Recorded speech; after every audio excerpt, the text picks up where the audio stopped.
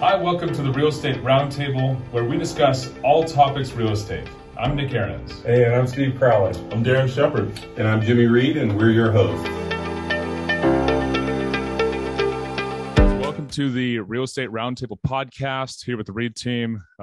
This is episode number 4, and this is actually episode 2 of a 3-part series on how to beat cash offers, because there's a lot of them out there. The market's bananas. But we're going to get into a lot of very, very valuable things that we're doing to help people beat out cash offers. I'm Nick Ahrens, and this is Darren. I'll let you introduce yourself. I'm Darren Shepard. So we got Darren, I guess first things first, when going up against multiple cash offers and, 30 to, gosh, I haven't seen over 100 offers on properties. Right, is preparing a buyer for battle and getting into that. Yeah. What are some of the things that you help people go through when preparing them for this kind of market? Well, as I'm listening to you go about this, the first thing comes to mind, and we should have a podcast on how do you make enough money to write cash offers, and in this market, right? Yeah. So being on the most of us on the side of not writing cash offers and financing, there's in our first part series. So if you guys can go back and actually listen to the first part of this, we had Byron Watson with Neo Home Loans that really walked us through the pre-approval process, the fully underwritten process, and everything that they do from a lending perspective to set a buyer up to succeed. And even though they're getting a loan, to be able to look like on paper they can compete with a cash offer. So make sure you guys listen to that first part series. But there's a lot of different things that we're doing. I mean, one of the things that we do is we want to make sure they're locked hand in hand with a really strong lender that has taken them through best and worst case scenario that we've all have. Go ahead. I was going to say, what do you mean best case, worst case scenario? So best case, and we'll dig into this a little bit more. Best case would be, obviously you submit an offer at a particular price, you get the offer accepted, open escrow, everything goes as planned, and you buy the home. Worst case, one of the things that could be is you have to pay a little bit more for the property, and you're competing with other buyers, and you're competing against cash buyers, and for some reason the home does not appraise. That's a really big one that I know we'll get into today. So that would be your worst case scenario. And how do you plan if that actually happens, which takes the stress out of the transaction that we all know is a really stressful process and fun process of buying a home. Mm-hmm. Yeah. Some of the other things I know we're going to get into are, what to do with an appraisal, how to plan for that, as well as how to remove contingencies and still be protected as a buyer. Yeah. A lot of people say, I don't want to remove all my contingencies because then we're exposed. We don't have any leverage and we can't back out. And if something goes south, we're going to be out whatever that 3% deposit is, call it 30 grand or 40 grand or $20,000, whatever that number is. Mm-hmm. So what is the step after that you take buyers through? What is the step? They're pre-approved, they're fully underwritten. Mm-hmm. Now, what does that next step look like? It's interesting because I come back to exactly what came to your mind when we started, which is how can I tell this person to work enough to be able to submit a cash offer instead of going this route? No, I'm just kidding. Yeah. No, I just try to be as realistic as I can with people and be honest and tell them the truth and say, hey, like, for example, let me give you a situation I'm in right now. Okay. A home was listed at 1.2 million. The last model match just sold at 1.3 million. Okay. Tons of offers on the table. My clients are only 10% down buyers. Mm-hmm. And they could go 15%, but I told them, hey, the worst case scenario, that appraisal is going to come in at 1.3 million. Best case, it comes in at 1.45, which we got the home at. Mm-hmm. And we were competing against 3 different cash offers. And we had to connect with our lender to say, hey, kind of exactly what you said, Darren, earlier, which is, Mr. Lender, we all need to jump at a call here and go through, hey, if it appraises, yeah, we're good, everything's great. But in that worst case of this home appraising $150,000 short, what do we do? How can we restructure this deal? What do payments look like? Can we save it and keep it together if there's $150,000 difference there? Because normally what would happen is the buyer would go 10% down payment, appraisal comes back short, the 150, and the buyer has to front an additional $150,000.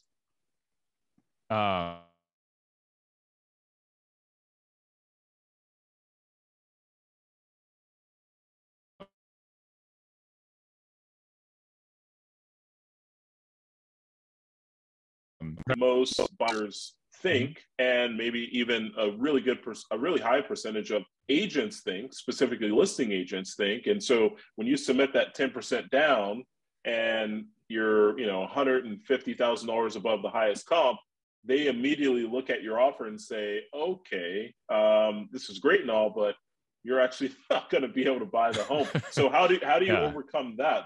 That's what would go through my mind. So how do you overcome that? Well, there's a couple of different things, and this is why I completely agree with you. Having a great lender who can pick up the phone and help, reanalyze a situation is absolutely key here.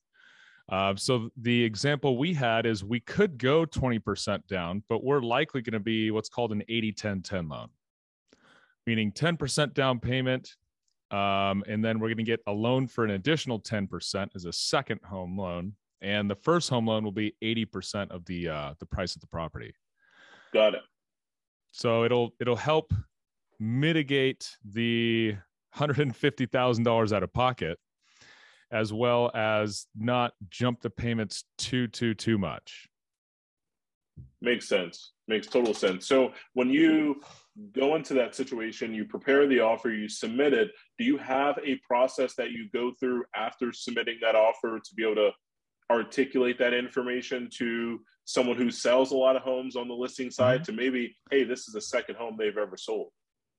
Well, that's kind of a loaded question, because when I'm dealing with a listing agent who knows what they're doing and has sold a lot of homes, it's pretty easy. When I'm dealing with an agent who has no clue what they're doing, it's a totally different story. Yeah. A lot of times we have to actually say, hey, can you jump on a call with my lender right now and have my lender walk you through this information? Because a lot of agents just don't do enough business to know that you can restructure a loan to be able to get this kind of thing done. Got it. And would you say most of your buyers that you work with are less than 20% down, or is this a rare occurrence, or is this more common? Good question. So I would say it's pretty split equally into three groups I'm working with at the moment. That 50% down buyer and higher, people right on that border of barely getting to 20% down payment. And then a third group of buyers who are more in that 5 to 10% down payment. Got it. No, that makes total sense. And then now that you've submitted the offer, you've had your lender, you've had a group call with your client, talking about best and worst case scenarios. Now you moved on to submitting the offer, articulating the information to the agent, and seeing if they're able to jump on a call with your lender that can convey that information to them on how that process will work, best and worst case. Yeah. Is there a step after that? Is it cross your fingers and go to sleep and wake up in the morning? Like, is there nothing else after that? In this market, one of the good options is cry yourself to sleep, because you've got 72 offers you're competing against. Yeah.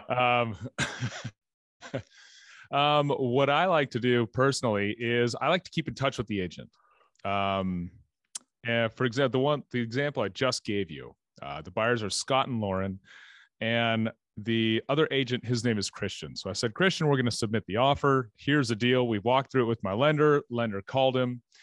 But Christian, I want to follow up with you in a few hours or tomorrow morning. Is that okay, to see if we need to readjust and reposition our offer?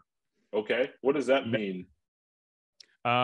Meaning at this one, we originally went over the last comp that was at 1.3 million. We went at 1.35. Okay. And I said, Christian, I want to know where offers are at and dig into that. And I want to keep going to bat for my clients right before that deadline of when you guys are going to review. What I was able to find out was that there were offers in the mid 1.4 millions. We were about $100,000 short. So I had to have a secondary group conversation with Scott, Lauren, and our lender to say, okay, what if there's a huge appraisal gap of that $150,000 or more? What does that look like? They were okay with that payment and the restructuring because of what our lender was able to do. And then we resubmitted way higher, just right before that cutoff. Got it. So just to unpack that, or help me unpack that. Yeah. So you're still negotiating after you submit the offer, you're still pushing and pulling all the way until that seller selects that offer. So it's not hitting send, get all the front stuff we just talked about done, hit send, and then wake up, a couple days later, you're saying, hey, after we hit send, I'm still following up, having conversations, and then you got information that, hey, you guys would have lost if you would have stayed at that 135 and you made the adjustment. Oh, yeah, exactly. I'm not, when I show up to the baseball game and we're up 12-0 at the end of the third, I'm not going to leave and just hope for the best. We're going to keep playing all the way to the end of that ninth inning, make sure we win that game, start to finish. Got it. Oh, yeah. That makes total sense. And then you talked about handling appraisals or appraisal shortages.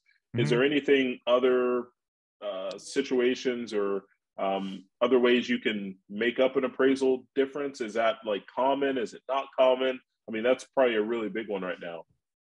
It is fairly common. I'd say it's probably about half of the time right now in the current market, just with the way things are going. So what I had the listing agent do is actually increase the price, because he had this one listed at 1.2 million. I told him, hey, can you increase the price to 1.4 to help the appraisal? I also had him print out the other offers. There was a cash offer 10K higher than us, a cash offer 15K lower than us, and another offer that matched that offer. So I had him print out those purchase agreements and give them actually to the appraiser. So it's kind of pushing the ball in the appraiser's court to say, hey, Mr. Appraiser, this is the market value of the home. If we've got 4 offers all within a very small margin, now it's your turn to figure out how to make it appraise. Yeah. And so it sort of puts pressure back on them to spend more time helping that appraised value come up. Yes. Yeah, that's a really big one. Are you doing anything like that? Yeah, we're doing the same thing. We have one that's listed that we're on the listing side. And so in addition to the information that you just talked about that we provided to the appraiser, we also had the seller write an itemized list with the cost of all the updates that he's done in the home since he's been there. And so the appraiser can see the extensive repairs and upgrades and all the details and everything they've done to the property. And we provided before photos so they can get a visual of, the impact that they've done to the property to make up that difference. So they could see that, hey, this home wasn't just bought this way.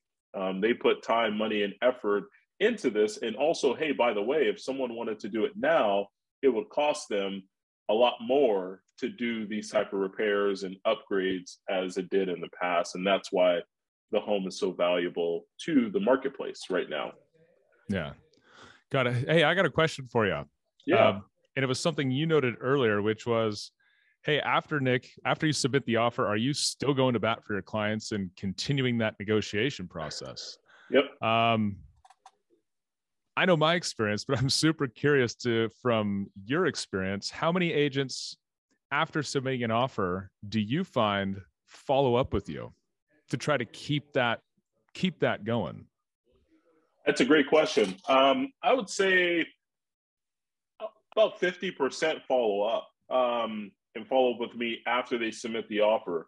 But here's the big thing is that they don't ask the majority. don't ask the right question when they do follow up.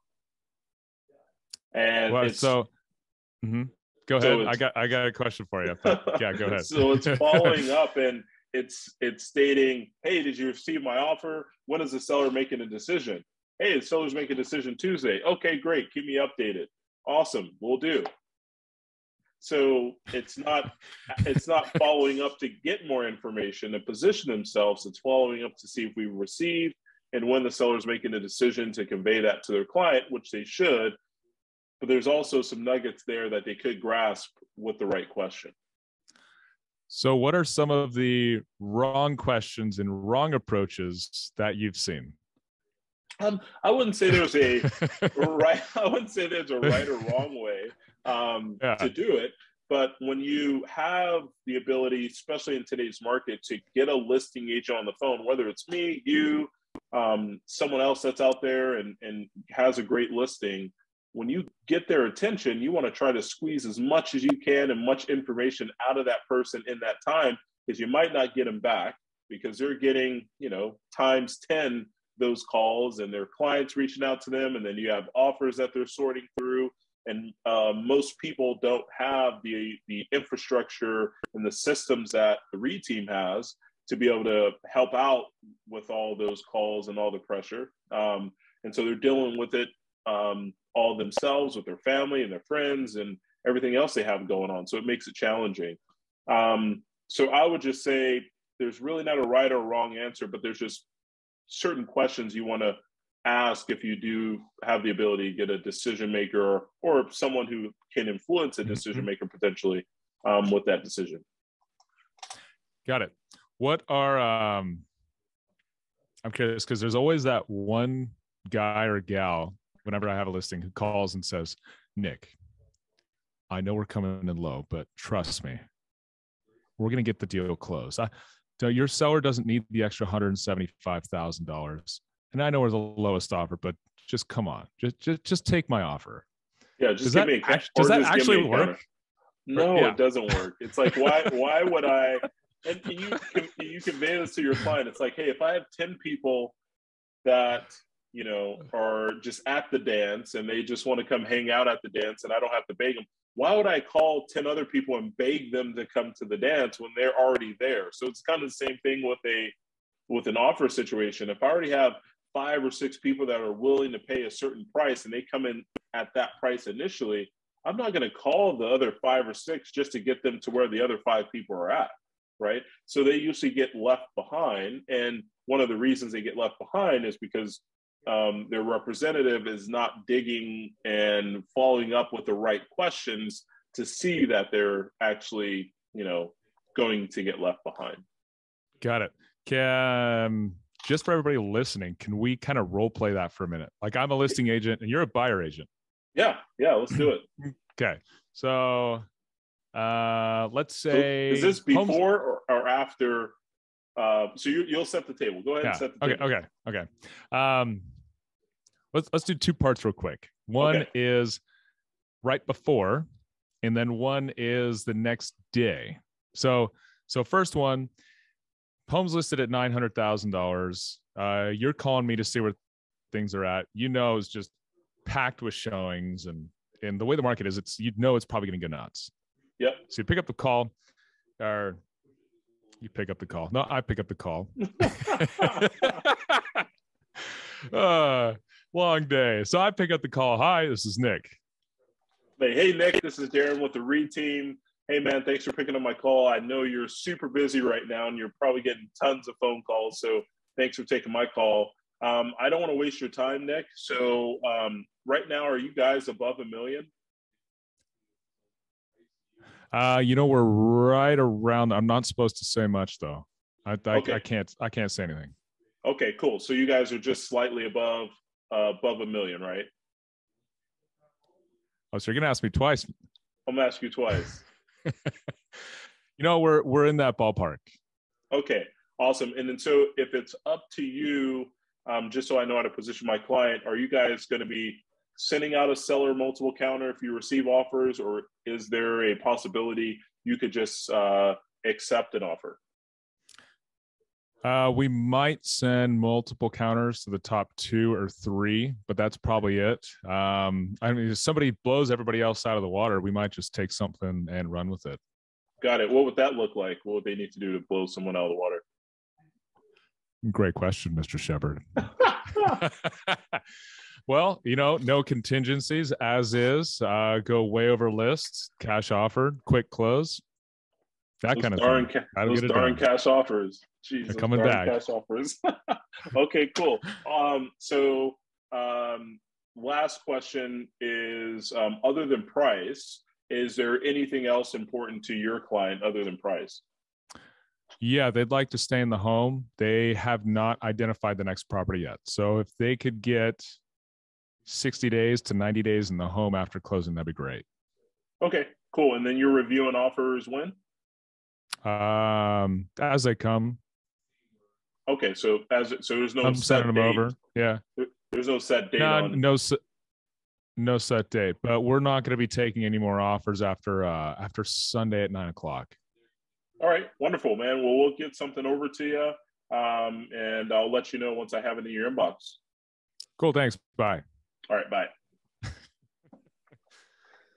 So with that information, kind of 3 parts to it. One is I want to know where offers at. I've looked at comps already, right? So there's one portion you're looking at comps and determining what you think analytically where you think the value is. And then there's a second part where you're looking at what does the market say the value is? What do the people say right now currently? I forgot the third part.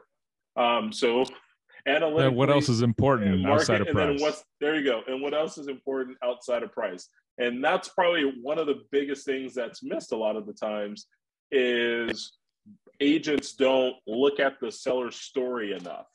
What's their story? What's their why? Why are they moving? Where are they going? What are they freaked out about? And how can you create an offer and submit an offer to tailor to help out that stress? Yeah. One of the questions I'll ask every agent is, do your sellers need a rent back? Yeah. Great. How long? And then I just asked somebody today in a negotiation, what's a realistic timeline? 60 days, 90 days, 180 days. I'll throw out a big number. So that agent goes, whoa, Nick's clients might be able to allow 180 days. Yeah. That's going to help us stand out. Yeah. So outside of those things with structuring an offer though, because we're able to get a lot of info. Yep. What are you doing to position your clients contingency wise? Because a lot of people go, Darren, I don't want to waive all contingencies. That sounds really scary and terrifying. Yeah. Yeah. What are you doing there, but still being able to protect somebody? Yeah. So it's walking them through, and our lender actually does a really good job at, they know the contract, they study the contract, the people that we work with, we surround ourselves with, rock stars on the lending side, on the agent side, on our vendor side. So everyone's, does this full time is in the gear. So they understand how to protect them to a certain degree as well, right? And what we're trying to do. One of the things is letting them know their outs in a contract and walking them through of, hey, you have, 6, 7 different outs on a contract, and walking them through what that actually means and showing them why we are removing certain contingencies, or we're recommending removing certain contingencies, and because of some of the homework and things we've done up front, and why we're leaving 1 or 2 contingencies there to protect them just in case something doesn't check out, and how that's going to convey to the seller when they're going through that decision-making process. Obviously, you and I represent, a handful of different sellers. So it's good to be on both sides of the fences, because you can understand what your sellers and the questions they're going to ask, which allows you to help your buyers prepare. And when they're submitting offers, those things are going to pop up. So you can just have it all nice and ready for that seller when you submit it. Yeah. To get a little more granular, what I'm seeing is, and I just had this conversation with a listing agent. Same one. I know I keep coming back to it with Scott and Lauren. Yeah. But I started picking apart the agent with the other offers, and he says, oh yeah, everybody's got at least one contingency left for 10 days. Mm-hmm. Everybody seems to be removing everything except for one item that's got about a 10-day time span. And I'm seeing that as a listing agent myself as well. Yep. And I walked him through. I said, why do you think that is? And he goes, I know exactly why that is, because the appraisal is going to come back before 10 days. So if the appraisal gap's too big, you have one or two outs because of those one or two contingencies. Mm-hmm. So Nick, what else can you do that's shorter than 10 days? So what we did is we rolled the dice a little bit. We knew the worst case scenario appraisal, they were still going to be able to restructure the loan based on those conversations to get it. But we actually went in, what did we do? We did 6 days on the inspection, and we did 8 days on the loan contingency. So actually shorter than that 10 days to indicate to the seller, hey, we're not planning to bounce or get out of the contract if the appraisal comes in short. Mm-hmm. Wow, that's really good. So did you get that info? So did you ask a question to get that information, or did he just volunteer that information? I started doing a little bit of digging and just said, what do those top offers look like? Do you have anybody with literally zero contingencies? And he goes, no, everybody's got something in there. I said, does anybody have a 10-day full contingency removal? Yep. Said, yeah, just about everybody. Okay, great. How can we beat that? Got it. And I just flat out asked him, what would you like to see? And then he conveyed that to you, what you would like to see, and then you just put that together and were able to get that done and get it accepted. Exactly. But the key was going back to the clients and saying, hey, here's the risk. We might not have that appraisal back in 8 days. Worst case scenario, we have a notice to perform, and now we have 2 days to make it up. That puts us at day 10. Got it. And are you doing that just with your client, or are you also communicating and going back and forth with the lender together and just, looking at best and worst case scenario and how you can position them to succeed? With this one, I told the lender after we put it together. He wasn't very happy about that. I basically said, hey, so we got the deal, but here's your situation. You're going to have to cancel everything you're doing right now and have your entire crew work on just my file. You're welcome. And that was pretty much it. He's like, I need you to run right now. Sorry. We got him the home, but hey, here you go to get this done. But at the end of the day, it's all about the client and them getting what they want and how that's going to impact their family. I know you just bought a home yourself, and so how that's really not just the house itself of buying a home, but how that really impacts relationships and friendships and people around you. And it's really cool to see that when clients get over that hump, some of the things they didn't know that the house would actually take care of for them and give to them when they find those things out. It's really cool to see. Yeah. So we never finished that little role play. So so you submitted the offer just over $1 million because you were able to sort of get that information out of me. Yep. Now it's Sunday, 6 o'clock. We're only taking offers till 9 p.m. Yep. What are you doing? So I'm usually calling back depending on the relationship that I have with them. So I'm calling them back and I'm saying, hey, Nick, so got the offer over. We're, and I'll remind them we're at $1,050,000, no loan contingency, no appraisal contingency. And we have a 8-day, 9-day, 10-day home inspection. How are we looking right now? Again, Nick, I don't want to waste your time. How are you looking right now? I haven't gone through all the offers yet. Got it. When do you plan on going through them? Just so if we're not in the running, I could just kind of cut bait and move on. My clients really love the home, but again, I just don't want to cause more paperwork for you and your team if we're completely way off. We'll adjust, but I just need to know if we're completely way off or if we're in the game. It's like I said, I haven't gone through everything. It's probably in the ballpark, but I just don't know yet. Got it. Okay. When will you know roughly around then, and I'll just give you a call back. I'm getting ready to jump into a meeting, so I'm doing that on purpose. I'm letting him know I'm also busy as well, getting ready to jump into a meeting, but I can give you a call back before then, before you go through the offers, just to see if I need to make an adjustment. Obviously, it's going to benefit your client. I'll probably know in a couple hours. I'm just working on making the big old spreadsheet so I can send everything over to my clients. Okay. But I don't know what I'll be doing. I might be busy, might be in an appointment with them. Got it. Okay. So you're based off what you've gotten right now, are you sure you're going to counter or not? Because if you're going to counter, then obviously I'm not going to bug you because you're just going to send a counter back. Just not sure yet. Just not sure. Okay. All right. I'll try. I don't know what the sellers want to do, but I got to go, dude. I'm too busy. I've got other people calling me and all kinds of offers I got to get to. Okay. Sounds good, man. I'll talk to you soon. All right. Thanks. Bye. Bye. So why did you throw in the line, my buyers love the home? Buyers love the home. Because I want them to know that, they're in it to win it. And, that we definitely don't want to waste this client's time. And also I don't want to waste my client's time.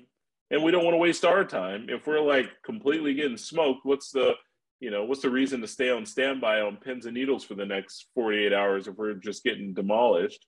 So I'm trying to figure that out because there's a emotional stamina in this process, right? So the least amount of emotional stamina we can all use and my clients can use to make this easier for them along this path, right? I actually had a conversation today with a VA buyer, and he's like, Darren, just tell me if we're gonna get smoked, like just tell me, and we won't even do it because we're getting excited, and then we don't want to get let down, and then get excited again. I'm like, oh yeah, I'll definitely let you know when you're completely wasting your time and we have absolutely no shot.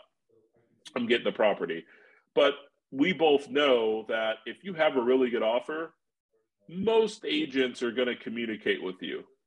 They're not going to leave. They're not going to leave you hanging to the side. If your offer is really good, they might be busy, but they'll pick up that phone because you're or communicate with you or respond to an email. You'll know that, hey, okay, I touched on something. I've hit something because they're engaging with me. Mm-hmm. Like that classic. If I were to pick up the phone in this situation, be like, oh, hey, Darren, hey, are you guys still in the game? What message would that convey to you? If we're still in the game, like if I said, explain. Like if you called me after you submitted the offer, it's Sunday at 6:00 again. We're reviewing it 9:00. Yep. And I said, oh, hey, Darren, hey, hey, how's it going? How's everything? Yeah. Oh, I'd just be like, oh, you have nothing going on right now, and yeah, I couldn't get. You're in a good spot.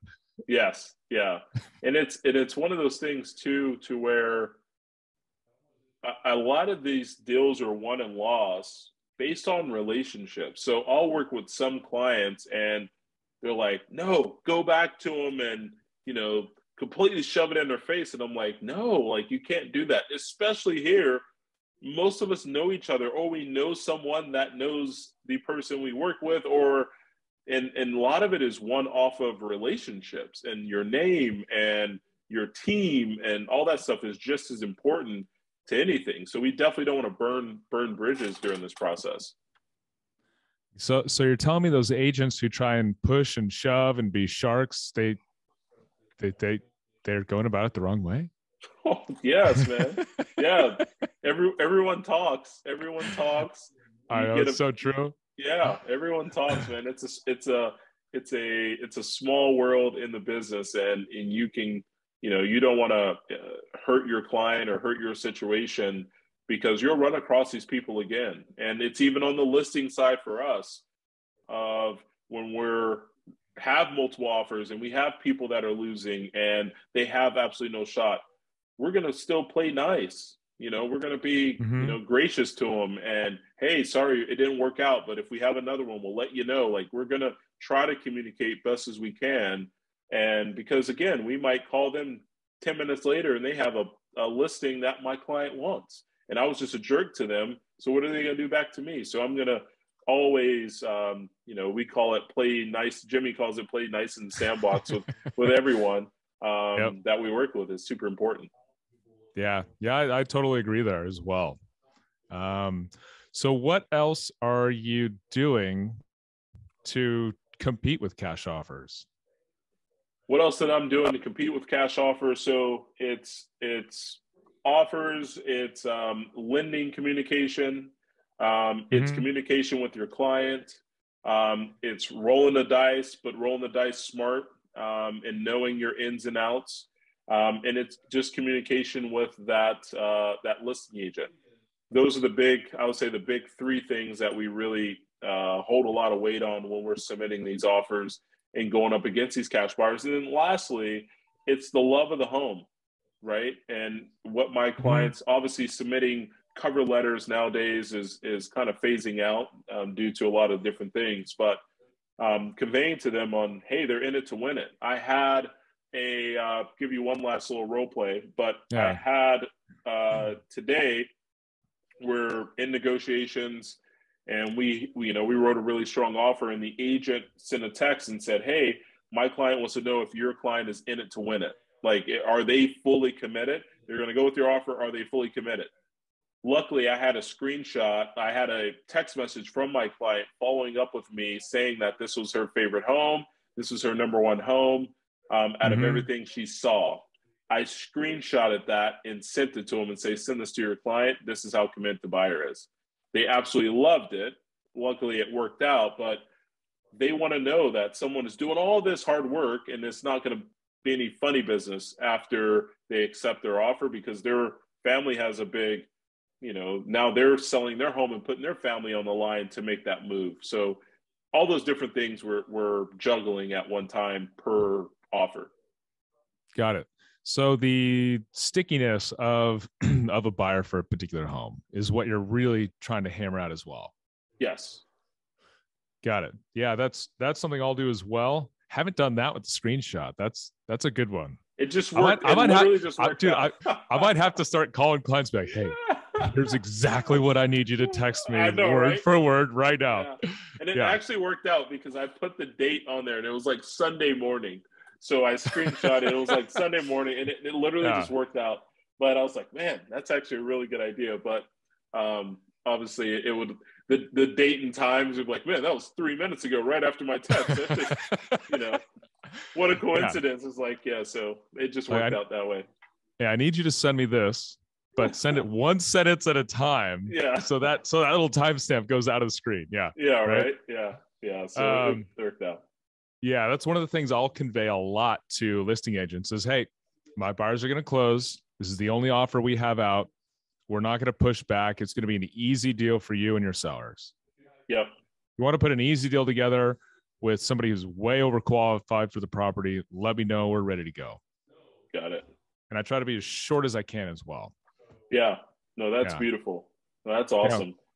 Yeah. Well, that's good. And then is there anything else that we didn't cover, something that we missed that is a sticking point of, getting over the hurdle with a cash buyer? Is there anything else that you could think of missing? Yes, actually. And I'll ask this of listing agents. I'll say, hey, Darren, do you have any cash offers?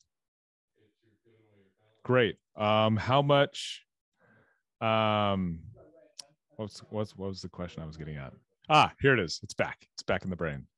I'll say, hey, is it investor clients or is it owner occupied?